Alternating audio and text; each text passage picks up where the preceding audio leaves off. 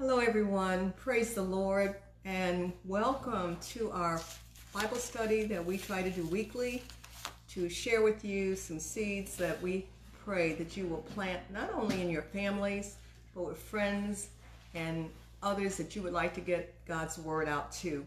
You know, we all know folks in our lives who are just wonderful people, but they're living a very worldly type life. We would like to get a message to them, but we may not know how to do a Bible study.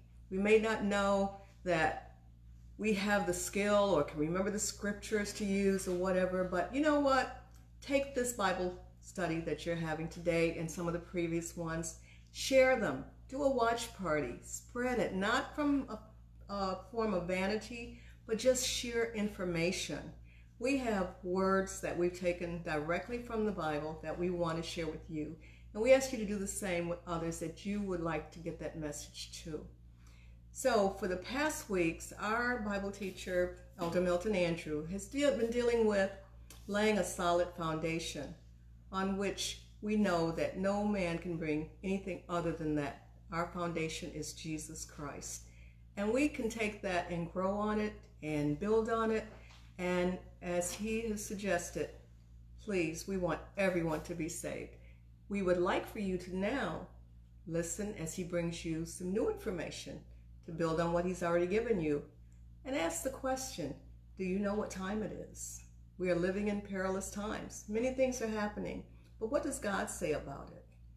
I'm going to move out of the way and let our teacher come and get you started. God bless you all.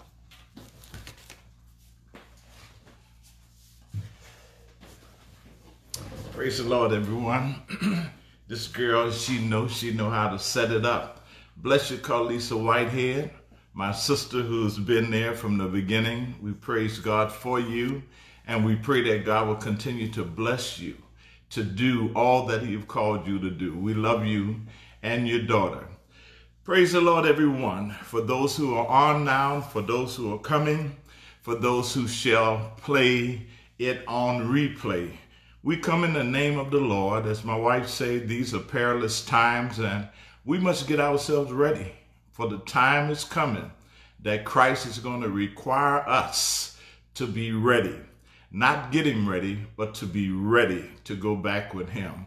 So let's invite Him in with prayer, and let's begin with our new subject for this week. Precious Father God, in the name of Jesus Christ, oh, we love you. Oh, we adore you. We praise you, Lord, and we thank you, Lord. We thank you, Lord, because we were once in darkness, and you came with your grace, Lord, that grace and mercy that snatched us out of darkness and brought us into your marvelous light. For that, Lord, we are thankful. For that, Lord, we can face today and tomorrow without fear, because we know that we are in you and you are in us, our hope of glory. So today, Lord, we come against every force that comes against your word, and the people, their ear gates, their heart gates, let them receive the word, Lord, that you have ordained for them to have for this day before the foundation of the world. We bless you now, give your name the praise, receive the glory. In Jesus' name we pray. Precious people of God, we want to ask you to turn to Ecclesiastes, the 3rd chapter, and we're going to read verses 1 and 2. Ecclesiastes, the 3rd chapter, verses 1 and 2. It reads such and such. To everything there's a season, and a time to every purpose under the heaven. A time to be born and a time to die. A time to plant and a time to pluck up that which is planted. I want to take from Ecclesiastes, the 3rd chapter, verse 2a, this statement: a time to be born and a time to die. And I want to use as a controlling thought today in a question: do you know what time it is?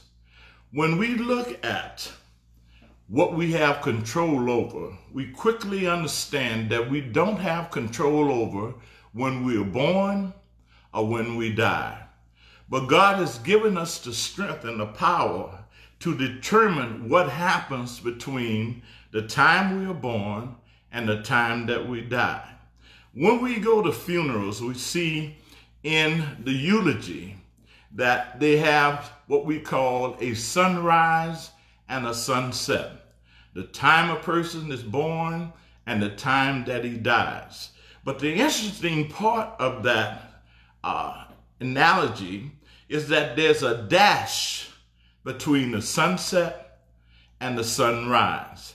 And that dash usually denotes what a person did with his life. What accomplishments did he achieve? Was he a churchman? Did he have children? Who is he leaving behind after his demise?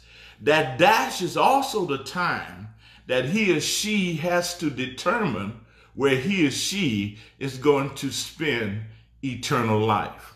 You see, the fool lives his or her life without even considering eternal life during the dash, during a period of time that God has given us upon this earth. And now that I'm in the winter of my season, when I look back, I still remember being able to shoot basketball, to dunk, to run up and down the court, to do miles of jogging. I still remember that. But it's so brief that from 71 back to those days seemed like it passed overnight. But that's what the Bible says that life is. It's only a short period of time that we have to make some eternal decisions in. So my brothers and sisters, before we continue to walk like we're walking, we have to first stop and determine what time it is. You know, when you look at your destiny is only in two places. Place one is heaven. Heaven is a prepared place for a prepared people. In other words, people who have, during their dash, prepared for heaven are the people that are going to die and go to heaven. You don't get to heaven by a mistake or by your mama's religion or by the people who love you. I know some people, my brothers and sisters, who live like the devil. And then when you went to the funeral, they were talking about somebody you didn't even know. This person they were talking about was an angel from heaven. But that's the pastor, that's the loved ones desiring to place us in that place called heaven. You cannot get to heaven unless you prepare to go there. It's not by volition, it's not by will, but it's by doing what God has ordained and God has laid down here for us to do. So faith and obedience get you to this place called heaven. The other place that you would could wind up in is a place called hell. Hell is also a prepared place for unprepared people. People who lived their dash between the sunrise and sunset and did not prepare for heaven ends up in a place called hell. And while you have breath and while you have ears to hear, why would you end up in a place called hell when you can end up in this place called heaven that meets every utopia that you and I desire, even on this earth, to reach? So the world most of the population of the world is under spiritual blindness. Anybody that chooses hell over heaven has to be blind, crazy or something, but we're making these conscious or unconscious choices each and every day. Spiritual blindness is simply not being able to hear the voice of God nor see the hand of God that is speaking and moving to prepare us for this place called heaven. It's spiritual blindness, and most of the world is headed that way. When we look at this pandemic that have come upon this earth, This pandemic, my brothers and sisters, is a love token from God. For this is what God sees, and because we are such a small portion of what happens in this entire world, this is what the all-seeing God sees. He sees that times have moved back to the days of Lot. And when the days of Lot was here, there was Sodom and Gomorrah. Homosexuality was all over the place. And God had to send his angels to destroy that place with fire. When God looks at this world, particularly the United States of America, because we have more and he expects more. When he looks at us, he sees the days of Noah. In other words, they were so sinful that God repented. God repented. He was sorry that he made man. And he saved Noah, his wife, his 3 sons, and their wife. And he destroyed the whole world. This pandemic is God saying to us, the world, listen to this. He put the whole world on shutdown. Everybody had to stay inside. He closed the schools and churches. He closed them down. Death is all around us. Fear has overcome us. This ain't no natural thing. This is a God thing. And God said in his word, if some of you don't believe that God would move that way, he said, look, if I would shut up heaven and there be no rain, if I was sending the locusts are in Africa eating up everything, y'all, locusts over 4 inches long. If I was sending the locusts to devour the land, if I was sending pestilence, that's what we have now, this coronavirus. If I was sending pestilence among my people, he said, if my people who are called by my name would humble themselves and pray and begin to seek my face and turn from their wickedness, he said, then would I hear from heaven and forgive their sins and heal the land. But we got a bunch of churches, you all, who have power, confess to have power, but they don't possess anything because they have not followed the will and the word of God. So here is God sending a pandemic upon this earth, not to destroy us, but to get us to repent and turn from what we are walking in. He sees that we are walking into a pit, the pit of hell. And if he doesn't do something, if he doesn't say something, we will walk into the pit of hell and spend all eternity there. But God has sent this. He sent this because he's calling us back to repentance. He's calling us back to his way of governance, his way of doing what he has designed men to do upon this earth. You see, this is the worst pandemic. The real pandemic is that the men and women, particularly in the church, don't hear the voice of God and don't see the hand of God. And they are continuing their ways. We're just waiting for this to pass over so we can continue our normal. God is saying your normal is why we're here right now. God is saying that your normal isn't what is pleasing unto him. So the worst pandemic is the people of God and the people of this world not hearing that it's God that's speaking, you all. Nobody shuts the whole world down. Never has this happened before. But the same thing that happened to the children of Israel is happening to the church of our Lord Jesus Christ. In the book of Jeremiah, you find that God sent Jeremiah. He sent all of these prophets to tell the people, look, I am not happy with you.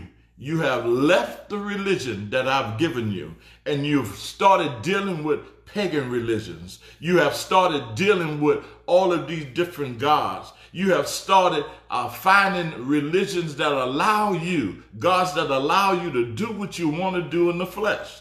In other words, if you like fornication, the pagan gods had a god that would cover you in fornication.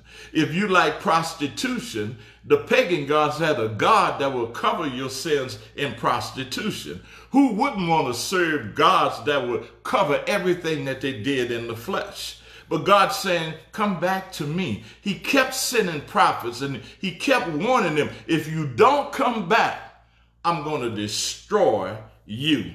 I'm going to put you in captivity. And he did that to the northern kingdom and he did it to the southern kingdom. God is calling out to us. Do you know what time it is? God is calling.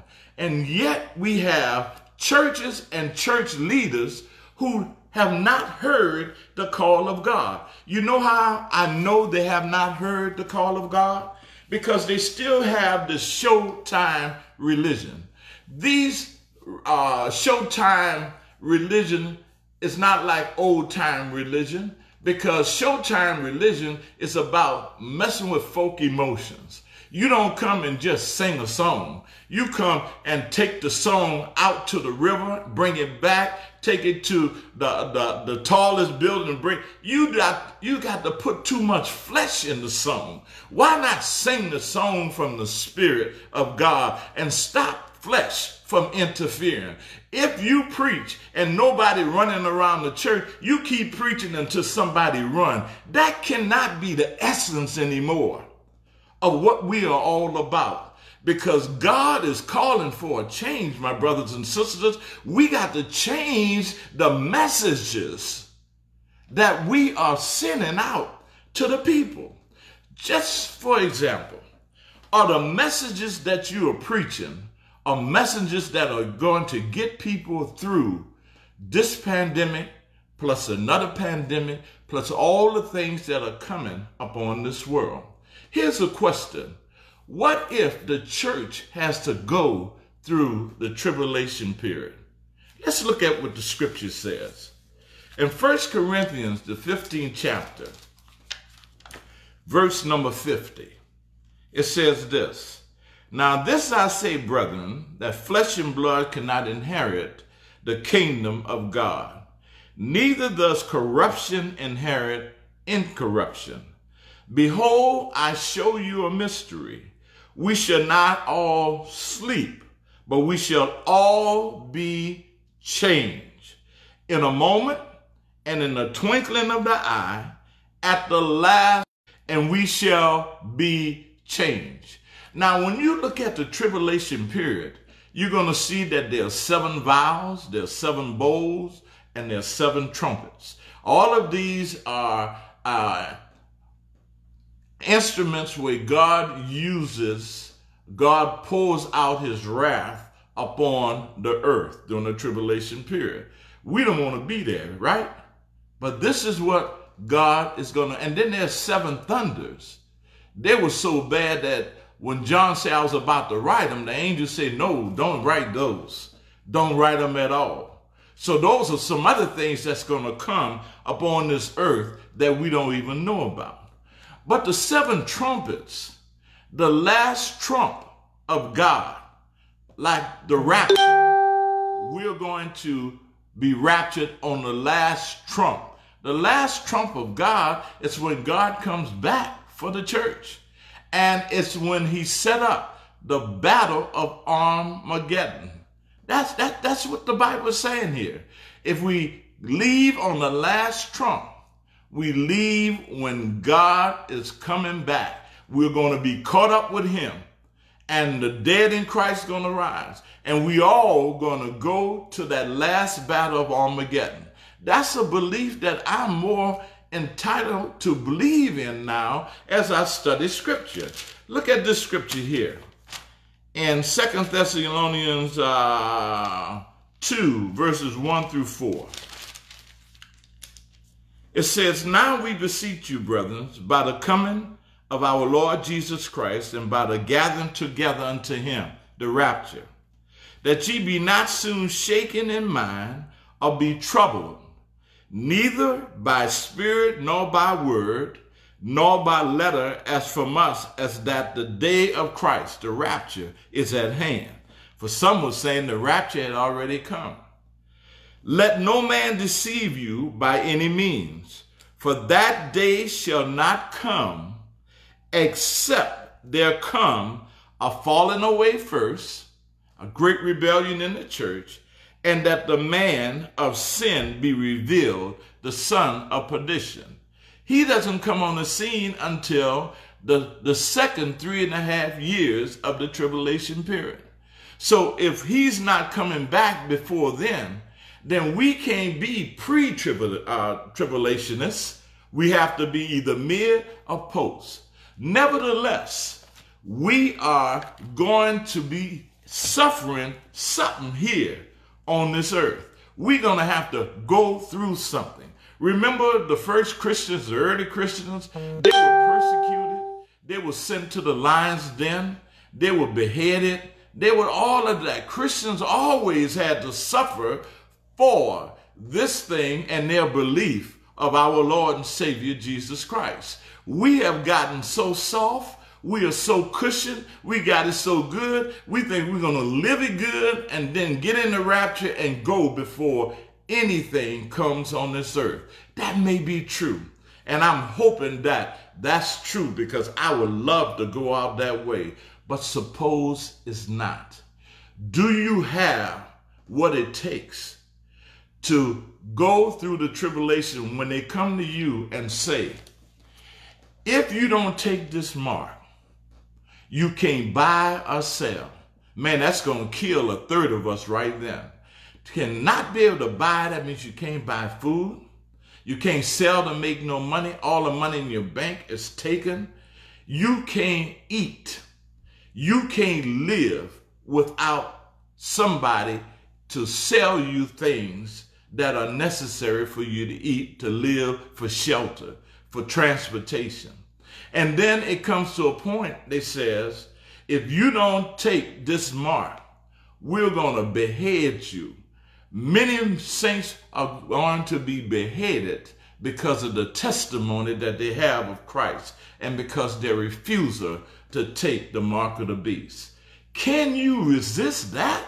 When you can't even handle a church member saying something bad about you, a church member not speaking to you, my brothers and sisters, we have to reprogram. We have to reprogram. We got to change our paradigm. We got to get ready for what's coming upon this earth. And I tell my preacher brothers, and I say it all the time, we got to quit preaching this materialism, how to get from God. We got to stop preaching what God can do for us. And we got to begin to get our minds geared to the fact that we got to go through something, you all, that these times that are coming is just a prelude to what possibly God is placing on this earth.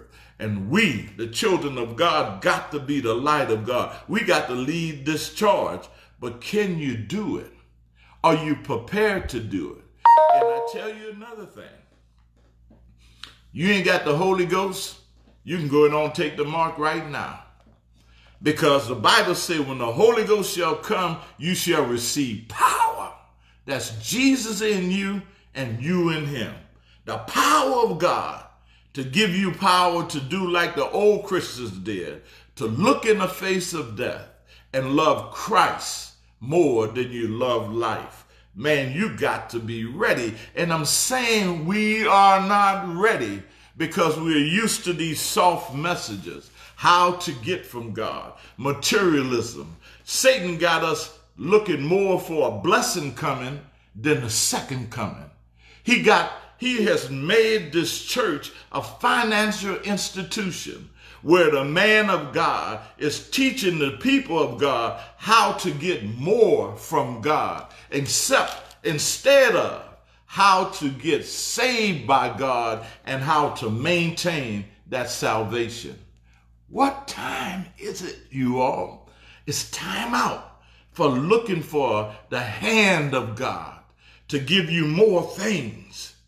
instead of looking for the face of God that will burn out things and burn up you and burn up the things that pull you back from going forth as soldiers, triumphant soldiers in this last and evil day. You see, the thing about seeking the face of God, the Bible says that no man can look at Jesus' face and live. Therefore, in the spirit, as we begin to seek God in the morning and seek him at noonday and seek him at night, more of us die off.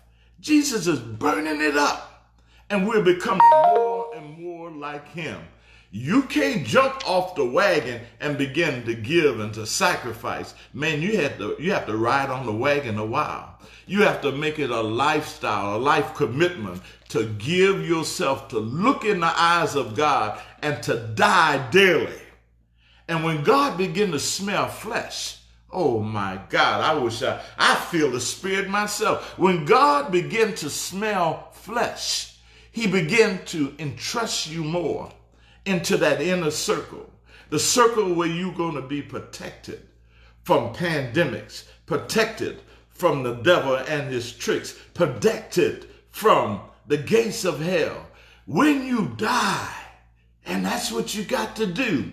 In your dash, my brothers and sisters, you're spending too much time with finding out how to live.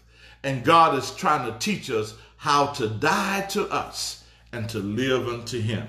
Therefore, all of us should be finding a place to tell people about that place that God has prepared for us. And then we should be finding people to tell them that, look, man, time is short. The Bible only gives us 70 to 80 years. Man, it's the man that's turning 72 in October. I'm going to tell you, man, that's not a long time. But that's all the time that you have to get it right. Do you know what time it is, my brothers and sisters? It's high time to stop looking at how much you can get.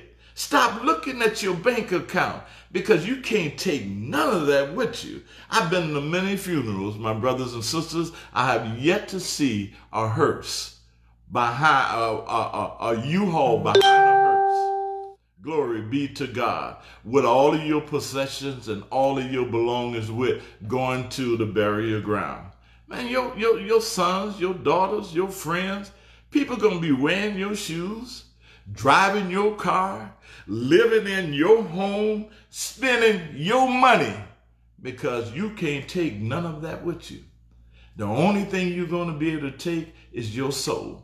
And the only thing God is going to be interested in is, what did you do with the life that he gave you?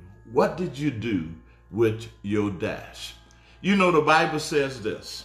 He says in Matthew the 6th chapter, he says that he talked about the birds, how they sow not, yet let the Lord takes care of them. And then he talks about the lilies of the field, how they are arrayed in such a beauty that even Solomon in all of his glory couldn't even compare. He also talked about, he said, don't be worried about food and clothes and all of these things. He said, that's what the heathens do. But the children of God, we ain't into this material stuff. Preachers, quit preaching it. Quit preaching how I can get more. Quit preaching how I can get God to do more. Start preaching of how I can do more for the God who have done everything. And he said, look, he said, what I want you to do. He said, I want you to seek ye first the kingdom of God and his righteousness.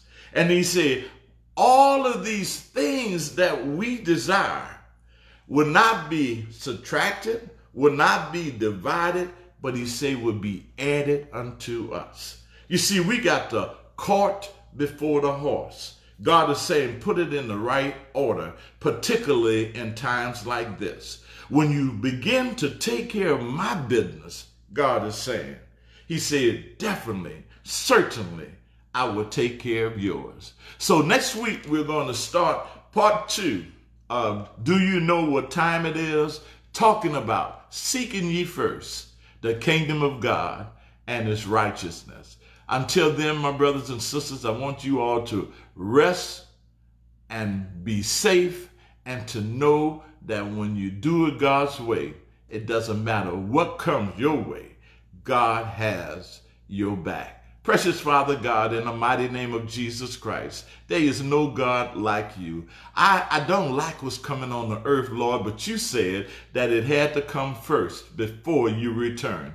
All I know, God, that you are soon to return. And God, I want to look into your face. I want to walk the streets of glory. I want to just tell you, Lord, how I appreciate you bringing me through.